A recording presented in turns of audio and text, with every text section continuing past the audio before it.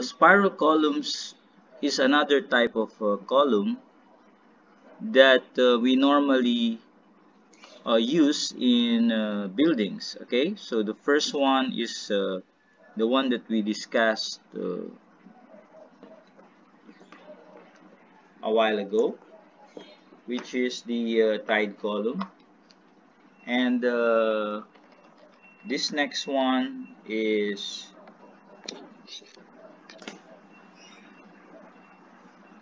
the spiral column.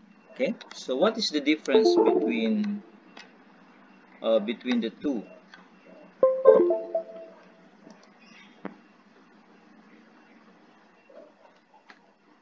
Okay,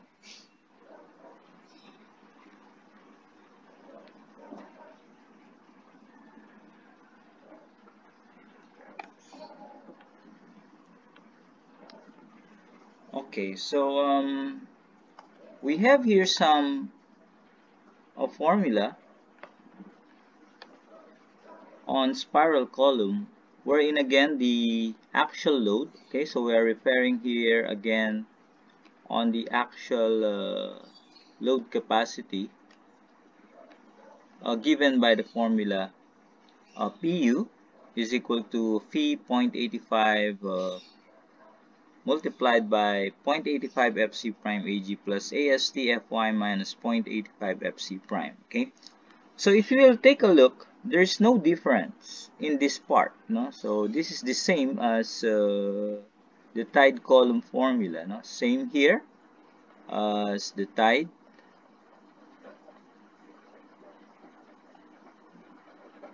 Ang nag-iba lang dito, class, is this part here. Okay? Ano nag-iba dyan? No? So, the efficiency of a tide column is 0.80. So, this time, the efficiency is 0.85. Okay? So, this is 0.85. And your phi for tide column is 0.70. So your phi now for spiral is 0.75. Okay, so you take note of this, no? What is phi on the spiral? So you will use your phi to be 0.75. So it simply means that spiral columns are more efficient than tide columns. And the reason for that is because of the efficiency of confinement. No? So this is the spiral column is efficient in providing confinement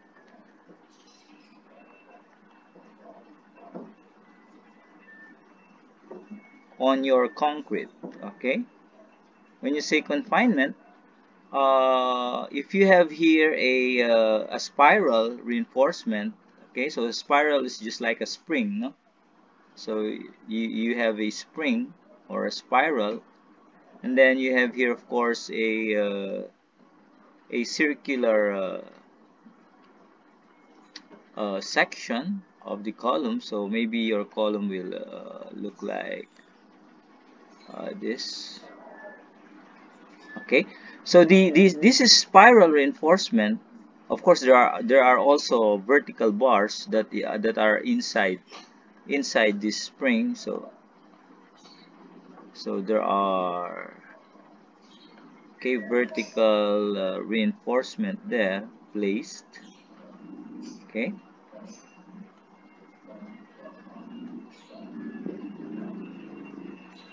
okay. So this spiral, we are particularly concerned with this green. Okay, this spiral reinforcement here will provide a very, very good confinement, strong confinement, such that your concrete inside the spiral cannot just get away or burst outside the column when you apply a very big load. Let's say I apply a very heavy load P here, very big. So the concrete inside the spiral will not move laterally, and because of that, deformations and strain will be limited to a minimum. Okay, so it will be limited, and therefore it is more efficient in terms of the resistance to the loads. Okay, so that's the explanation on why spiral reinforcement or spiral column is much more efficient than tied columns. But if you will look into the aspect of construction, spiral columns are costlier, are more expensive, are more difficult to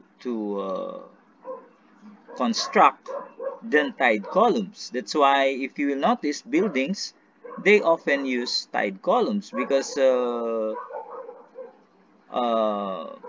efficiency is not a problem when it comes to a proper design. Although spiral columns are more efficient, but tied columns are more cheaper or much cheaper than spiral columns. But of course, if you have no problem with the budget, spiral columns are very strong. That's why if you look into bridges, big buildings, okay, long columns, they often use spiral columns because it's more efficient, but it's more difficult to construct, therefore it's more expensive. Okay, so that's the comparison between the two. But our objective for this lecture is not all about economy and the construction aspect of it. Our objective is to understand how it is designed and analyzed, so we can forget about those things for the meantime. Okay.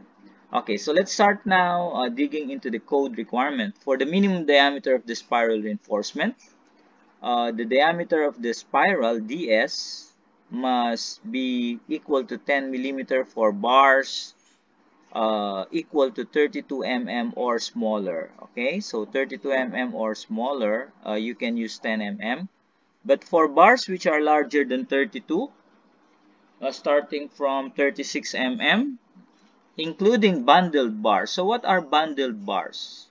So bundled bars are just the bars that are placed side by side like this. This is a 3-bar bundle. Okay, so you have a bundled bar here. So you use bundled bars when you need to have a bigger reinforcement, but you don't have any available. Okay, maybe you can the the market it cannot provide you with a very large bar, like a 36 mm bar is very scarce in the market. So instead of getting 36, you can use let's say 325 mm, no, which is more or less equivalent to the area of a 36 mm diameter bar, so something like that. Okay, for those kinds of bars, your diameter of spiral must be 12 mm. Okay, you don't have to use 16 mm because that's a very difficult to fabricate like this. No, this is a spring type of a reinforcement. So 16 mm diameter are not a practical choice to make when it comes to spiral reinforcement. Okay, I'd like you to take note now of a formula on ρS, which is called the minimum ratio of spiral reinforcement, equivalent to 45% of this quantity here, no?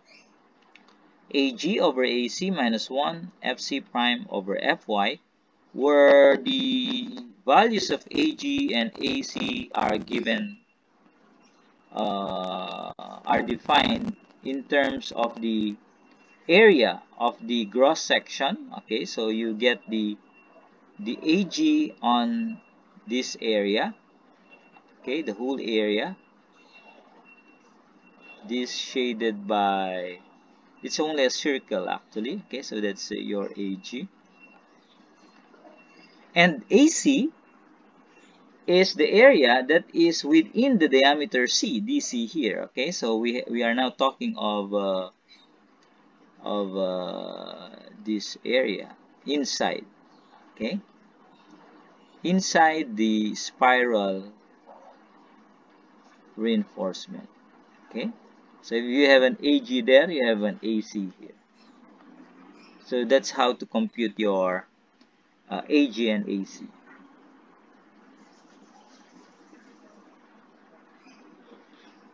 Okay, for your raw S, which is defined in terms of the formula above, the 45% of the quantity AG over AC minus 1 times FC prime over Fy, you can equate that with this formula here, which is simply a ratio of the volume of the spiral all over the volume of the concrete core. So when we are talking of the volume of the spiral, we are referring here to the reinforcement, not the concrete, no?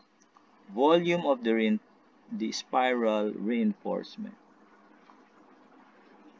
And the volume of concrete core is the volume inside, okay, this diameter C, or the C stands for the core of concrete.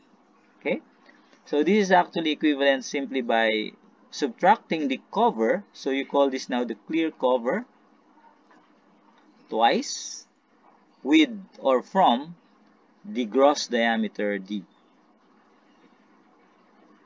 Okay, so for the mean diameter, okay, so this is now the core diameter, so let's define it.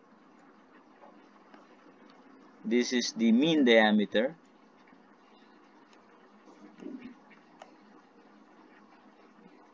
Okay, and this is the gross diameter, or simply the diameter of the column. Okay, so this is the column diameter. Okay, so where will you use the dm here? The dm is used on the volume of the spiral. Okay, so the spiral reinforcement, you are getting now one complete circular path of this spiral reinforcement that will confine your concrete. So it's just the area of the spiral. So this volume of the spiral is simply the area of the spiral multiplied by one complete, okay, this is one complete revolution. Okay, this is circumference of the, okay, pi times diameter mean. Okay, so this is the mean diameter. And the volume of the concrete core is simply the area of the concrete core. So what's the concrete core? So this is the diameter of the core. So the area of the core multiplied by the spacing of the spiral. Okay, S. So that's how to use this formula here. Okay, so in short, this formula will arrive to this formula. So some cancellation will take effect such that this will now be your equation. Okay, what is DC minus DB? This is actually the mean diameter. Okay, DM. So I'm just explaining to you how this formula here will be used and equated with this code formula. This is the code formula. This is the actual interpretation of the definition of the spiral reinforcement. Okay, so that ends my lecture, my explanation how the spiral reinforcement works. Again, as I have told you, I want you to look over these are board problems I picked. Okay, you can use now this concept in solving problem 1.3, 1.4, and 1.5, and the answers are here. Okay, but don't worry, We will discuss this next meeting, but I just want you to read your lecture and try to solve these problems first, and then you write the questions in your mind so that you can better understand the concept and the procedure on how to deal with these are just simple problems in columns. Okay, so any question on this uh, particular lecture?